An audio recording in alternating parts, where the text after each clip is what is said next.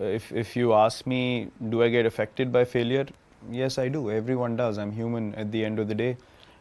I think failure is a great way or a great opportunity to analyze what went wrong and to improve on those mistakes, because at the end of the day, cricket is all about that.